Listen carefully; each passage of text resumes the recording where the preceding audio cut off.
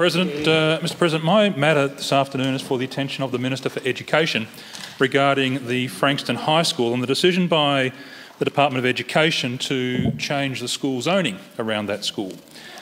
This was released by the department on the Find My School website without any notification to families in the Frankston area and without any consultation with the local community.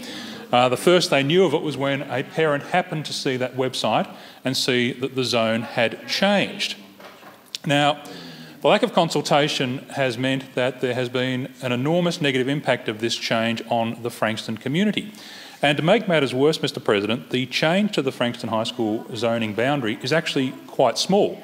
It's largely a realignment of the boundary so that the new zone and the old zone largely cover the same area. But of course, for those families who lived on the boundary, hundreds of them find themselves now out of the boundaries and others in the boundary. So for anyone who was on the edge of the boundary, this is a very significant change. And the lack of consultation by the department and by the government has caused a lot of concern in that Frankston community.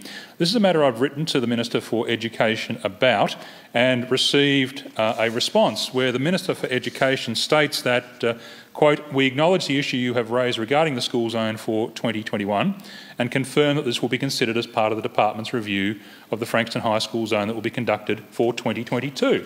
Now, Mr President, if the department has acknowledged these concerns and is going to take them into consideration for 2022, it should take them into consideration for the next school year.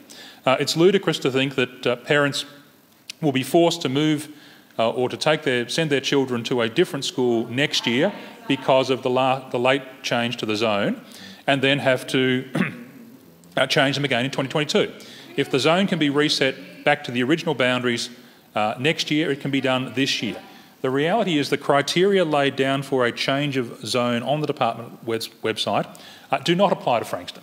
They have no relevance to Frankston High School. This is an arbitrary change. It's not consistent with the departmental guidelines, and it was done without consultation with the local community.